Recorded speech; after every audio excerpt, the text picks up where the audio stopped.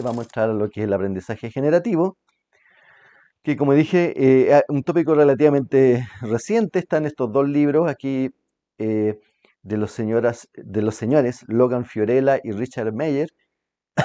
El Richard Meyer más conocido, Logan Fiorella, fue como el postdoc de Richard Meyer, esto del año de 2015.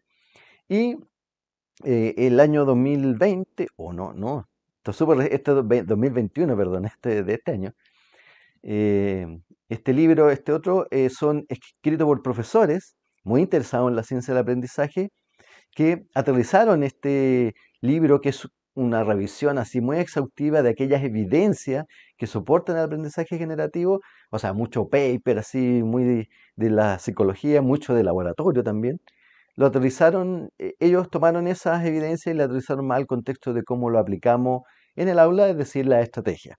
Y eso lo vamos a ver al final de esta sesión, de esta clase. Bueno, y en el sitio web hay un resumen de toda esta clase, de todo lo que es el aprendizaje generativo, que está puesto aquí, que viene del inglés, pero está traducido al español para ustedes. ¿Ya? Eh, entonces, primero hay que entender qué es el aprendizaje generativo. Como dice ahí, es involucrar a los estudiantes en estrategias que generen aprendizaje. Uy, suena bonito, pero ¿cómo lo hacemos? ¿Ya? Entonces, estas actividades buscan preparar el procesamiento cognitivo apropiado durante el aprendizaje. ¿Ya? Eso ya suena más extraño todavía. ¿A qué llamamos apropiado en este contexto? ¿Ya? Entonces, las ideas originales de Mayer y Fiorella fueron tomadas del trabajo de este señor que se llama Merlin Whitrock, que, que desarrolló el concepto del aprendizaje generativo de la siguiente manera. Dice, las personas tienden a generar significados que son consistentes con su conocimiento previo, ¿ya? Con la actividad adecuada podemos generar fuertes enlaces entre el conocimiento nuevo y el previo. Muy interesante, entonces lo voy a poner en términos de los esquemas mentales que hemos estado discutiendo. Aquí tenemos nuevo conocimiento que está siendo incorporado de una cierta manera a través de estrategias, la interacción con el profesor, pero siempre eso se cimenta sobre el conocimiento previo. Por eso es muy importante que ustedes saben de testear el conocimiento previo de los estudiantes o sacarlo a flote, por ejemplo, con estas prácticas de evocación. Al principio de la clase, sacarlo a flote este conocimiento previo, porque mi intención es traer ideas nuevas, conceptos nuevos, habilidades nuevas, y internamente ellos, que eso, primero que nada, le haga sentido y que lo puedan incorporar a su esquema mental que ellos están formando, ¿ya? Que después yo me voy a encargar si estas relaciones que ellos formaron las formaron de manera apropiada, ¿ya? Digamos, es decir, que la pelotita azul con palito no esté por acá abajo en vez de estar acá arriba, relacionado con estos otros conceptos como yo lo quiero que ellos lo aprendan, ¿ya? Y a partir de esos postulados de Whitrock, Fiorella y Mayer plantean este modelo, ¿ya? Que ustedes ya se podrán dar cuenta que es muy parecido a lo que hemos estado discutiendo en todo este curso, que hay un proceso por allá de la enseñanza, ¿ya? Y que interactúa con uno a través de acciones de tipo motor y sensorial, es decir, estar escuchando o estar haciendo cosas.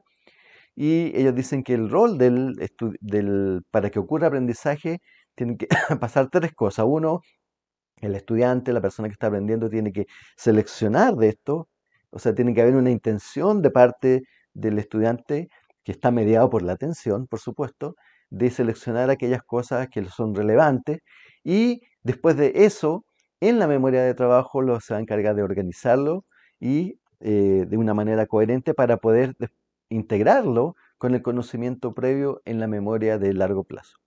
Y esta se puede visualizar con cierto rendimiento, performance, que también el estudiante lo puede estar haciendo organizando este conocimiento. Y esto lo vamos a discutir un poco a continuación, que ustedes como profesores tal vez inconscientemente hacen todos estos procesos según el modelo SOI, que vamos a llamar ahora de Fiorella y Meyer. Bueno, de acuerdo a esta definición bien a la rápida, yo les presento aquí una serie de situaciones que se supone que ocurre aprendizaje y les hago la siguiente pregunta. ¿Cuál de estos es aprendizaje generativo de acuerdo a lo que acabamos de ver? Entonces, dense un minuto para leer los 5 afirmaciones.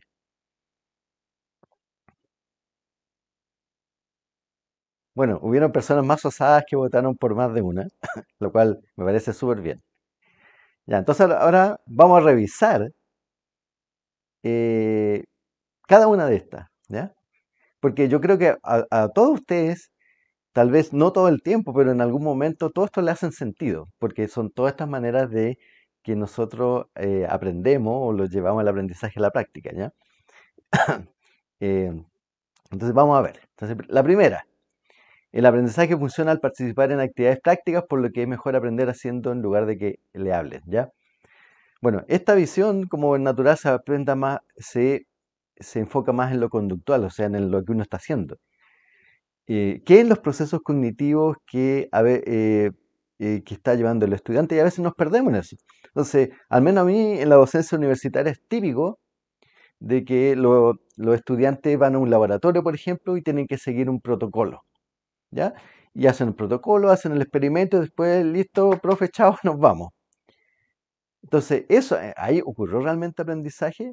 Yo diría que es una oportunidad un poco perdida porque ahí no estamos forzando al estudiante que tome esta experiencia y la integra a su conocimiento previo, se desafía a él mismo y vea si realmente lo incorporó o no.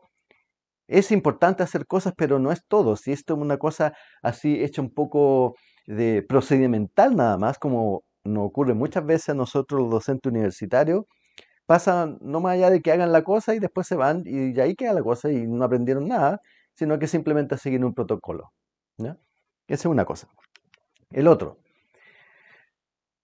eso de las asociaciones que tuvo aquí Fernanda le gustó eso, se llama aprendizaje asociativo y se enfoca en una reducida cantidad de situaciones en que uno puede realizar eso, ¿ya? Eso tiene un nombre que está medio despreciado hoy por hoy en la pedagogía que se llama el conductismo, ¿ya? Que son la típica cosa de asociar cosas, asociarla a una recompensa y por lo cual uno refuerza eso.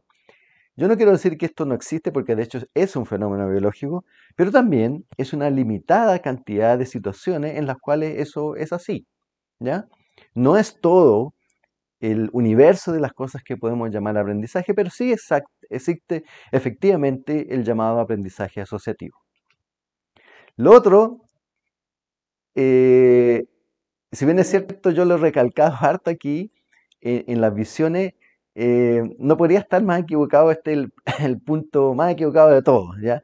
Porque los humanos no funcionamos como computadoras. No se trata de llevar, si bien es cierto, y yo aquí el lenguaje que estoy utilizando por motivos históricos deriva de la base de las teorías de sistemas, ¿ya?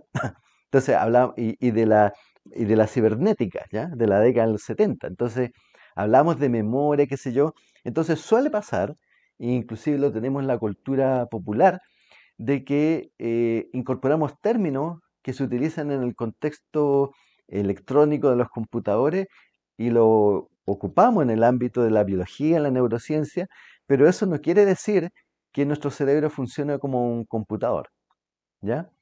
Entonces, en realidad, la metáfora que teníamos hace un rato, eh, a ver, no son tantas diapos, esa funciona bastante en ese sentido, de que se trata como de que transferencia de información de esta memoria acá del profesor a la otra memoria.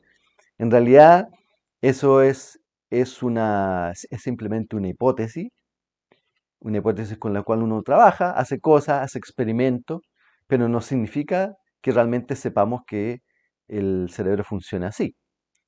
De hecho, ahora están poniendo de moda los computadores con chip de neuronas, o sea, con chip que traten de imitar, o sea, al revés, porque como los computadores son malos para hacer muchas cosas, especialmente el trabajo en paralelo y asociativo, es decir, formar esquemas, y las neuronas son buenas para hacer eso.